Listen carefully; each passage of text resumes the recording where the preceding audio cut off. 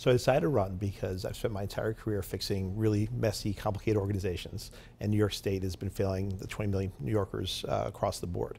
I think we see that in every example of our daily life, whether it's cost of living, taxes, spiking crime, the mismanagement of the pandemic, kind of across the board, we've seen a total failure of leadership. I think it's driven by a class of career politicians in both sides of the aisle that are more interested in getting reelected than they are in actually making a difference for people. And I've spent my whole life fixing organizations like that to really reorient themselves around the customer, which is us, the taxpayers and the voters.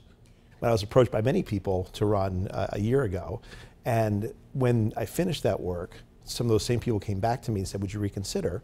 And I looked at the facts on the ground. I thought there were really two questions. The first is, do any of the folks who are in the field today have the ability to win in November and actually be an effective governor? And I thought the answer was no. And then I said, can I, even at this point, can I actually win a primary, win a general election, and be the transformational governor I think the state needs? It's a hard road, but I thought I had a shot at doing all three. And so that's why I decided to come in. And so what do you make of, Lee Zeldin now officially the designee? Do you think that he can win a statewide race? Or do you think that his support of Trump and his votes on the 2020 election leaves him vulnerable in a statewide race? So I don't think Congressman Zeldin can win statewide, but it's not because of ideology. It's really about him as a total package. So if you look at him in his entirety as in his career in public life, he's been a politician his entire career. He has served in office for most of the last 15 years. He hasn't accomplished anything for the state of New York. He voted lock, stock, and barrel with the Cuomo agenda for all his years at Albany. And he has no executive experience. So I think in the totality of his experience, there is nothing that would recommend him to be a successful governor. And I think he's also, politically, he's never shown the ability to win crossover votes. He's run in the same district for 15 years, and he's gotten more or less consistent party line votes. To win statewide in New York as a Republican, you need to be able to attract independents and conservative and moderate Democrats who are disaffected from their party for whatever reason. In the last 20 years, only one person who's run statewide has been able to do that. That was me. In my first and only campaign, it was the closest by far. I almost beat a popular incumbent in Tom DiNapoli in 2010, and no one else who's run in the last 20 years has come within 10 points of my own race. I grew up a working class kid in a Greek immigrant household in upstate New York. I've been incredibly blessed in my career and my life, and I think that's what everybody in New York wants for their kids and their family. So I was born in Johnstown. My mom had moved there from Greece 11 months before I was born. Johnstown's a working class community about an hour north of Albany, wonderful hometown.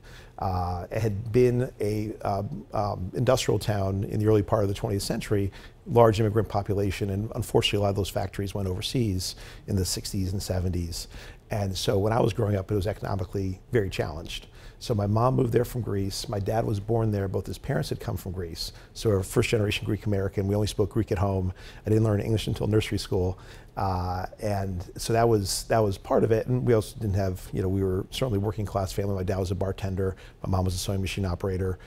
So yeah, economically challenged, but we had food on the table. My parents did everything possible to help my sister and I have a wonderful life. But when I was a little kid, I had some serious health problems. So when I was born, my legs were all messed up. I had these heavy braces on my legs. The doctors told my mom I may never be able to walk. She would stay up at night. She had been a nurse in a facility in Greece before she come to the U.S. And she would stay up at night with kind of basically kind of old-fashioned PT, physical therapy, just working with me and my legs to try to help them grow straight. So that worked out well. I ended up being captain and MVP of my high school cross country team, so I was able to overcome that. But it was, it was concerning, when I was a little kid. And then when I was about 13 months old, I was badly burned. I knocked over a mug of scalding coffee and just burned much of my body, and still have some of those scars, almost 50 years later. But it's so it was a lot of adversity. But my parents were always, my parents were incredible. They were always looked out for us. They always said, just keep, putting one foot in front of the other and just keep working hard, as they did in their lives. And there's no doubt that kind of upbringing informed so much of my life. Like when I go into these situations, these turnarounds are really dire. Companies are almost out of cash. Everybody's worried about their jobs. By definition, no one's been able to fix it, or else I wouldn't be there. And so you look at that, and that, by the way, I think that's a great analogy for the state. You look at it and people say, well, it can't be fixed.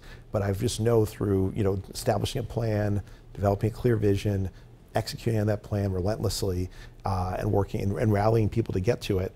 It's worked in my personal life, it's worked in my business life, and I believe it'll work really well in New York State. So what do you think is the most pressing problem in the state? So I wish there's only one. The problem is we have, some of the things that affect people most all either at all-time lows or spiking at the same time. So we have the highest taxes in the country, we have the highest cost of living in the country, we have spiking crime at every city across the state, not just New York City, every city across the state. And so I think those things are the kind of tie for the most pressing. They all come back to the same core problem, which is that ultimately we have leadership at Albany that's failed to deliver on the things that really matter to working people. And so there's a lot of lip service paid to it, but at the end of the day, not a lot of actual results.